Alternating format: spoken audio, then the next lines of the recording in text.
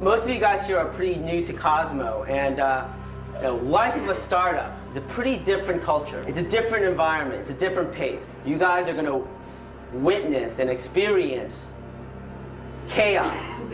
It's your job to control that.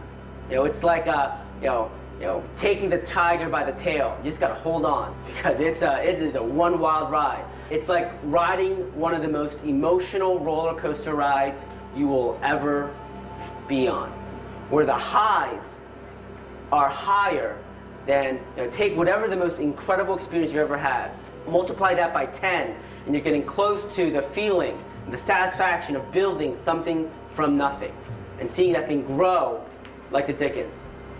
But the lows are lower than the most depressed moment of your entire life.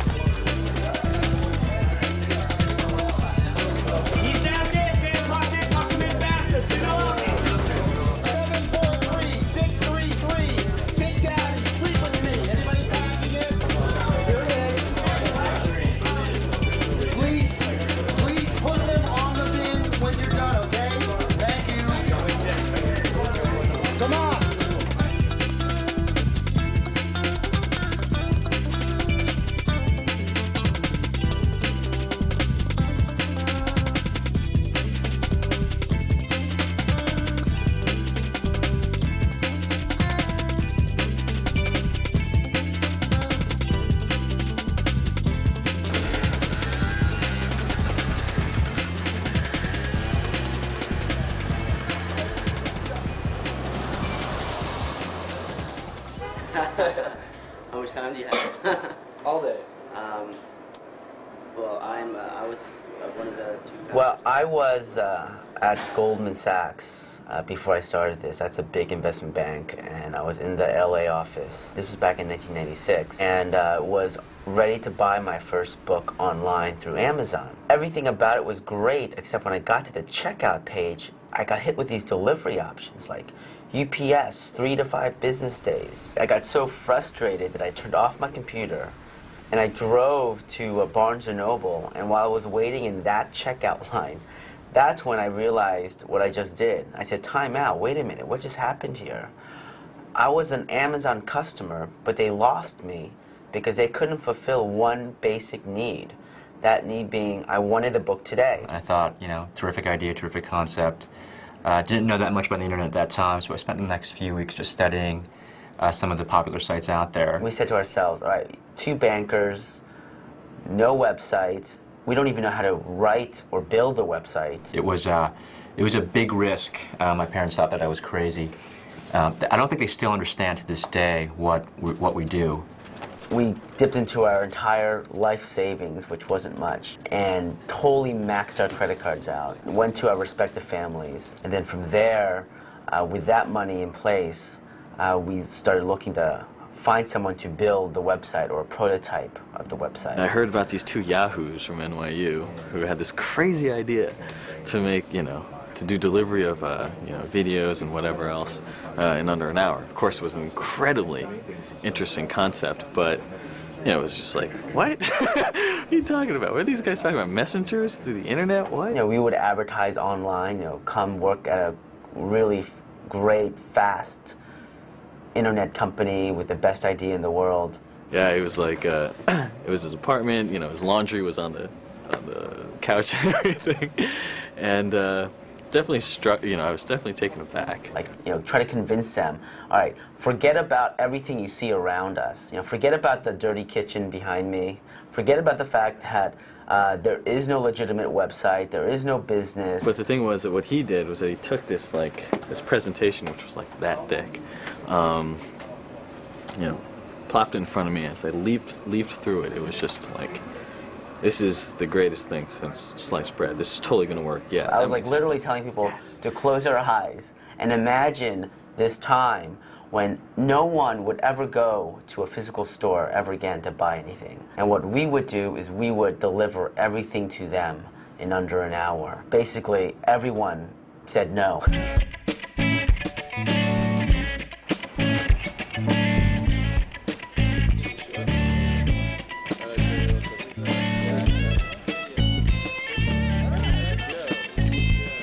When I originally came on board, I was really worried about finding a place, and then what happened is Joe said, hey, why don't you live at Cosmo?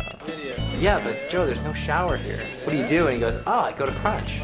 What ended up happening is Joe and I would actually go to different Crunches, and I would use his password. So I would go to people, I go, yeah, I'm Joseph Park. We had no air conditioning. We had all our servers in the basement with us, And all with of the our 6 of machines, us. too. Yeah, all the And computers. there's a skylight where sunlight pours down, so it was literally about 95, 98 degrees in there, with 3 guys who don't shower at all. Out of the city. Okay, now he did shower a couple of days. I don't know why.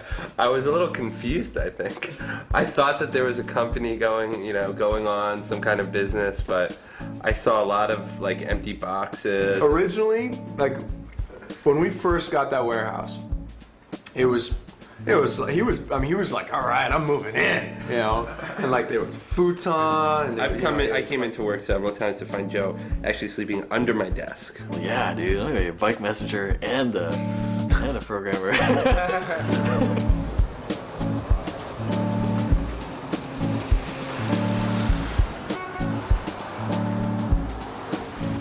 It was probably in the first initial 6 months that we were open. So you had Yana, who was like 6'5", and Joe, who's like, I don't know, 5'6". I don't know how tall he is. A little Asian guy. But every day, Joe would be like, Yana, you're going down. I'm gonna beat your record. Because, Yana obviously had the fastest record going down there. But he ran a red light at the corner of Broadway and Canal. He actually got swiped by a cat. Tumbled off of the windshield, landed on the pavement. I saw his bike helmet later. There were like dents in it and everything. The thing that he did, took his walkie-talkie. He was like, Mayday, Mayday, I need a rescue. I'm at Canal and Broadway. I need someone to take these orders or they're going to be late. But here was the CEO of our company getting hit by a cab, and the first thing that came to his mind was making sure that the customer got those orders on time. Yeah, it was totally hardcore and incredibly too intense. And like a little way overboard.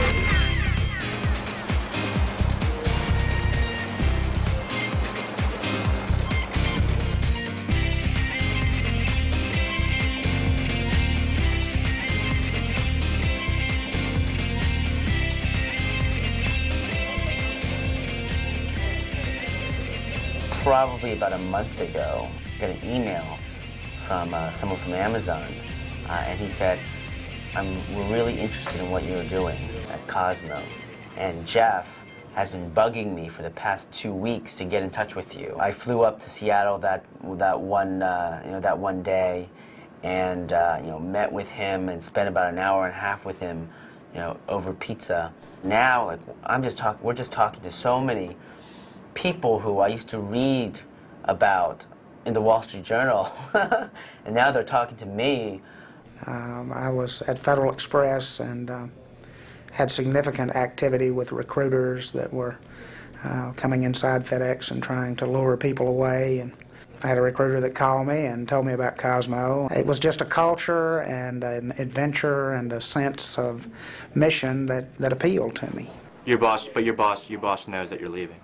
For the first time, the average age of the company is moving up from 25 years of age to the 30s.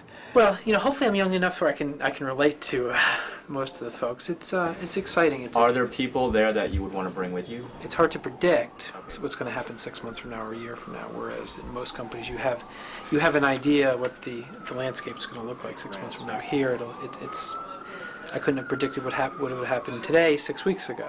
7-star today? Mm-hmm. Is there enough room upstairs? Yeah. There is? Mm-hmm. As far as I know. Put this way, nobody's complained to me yet.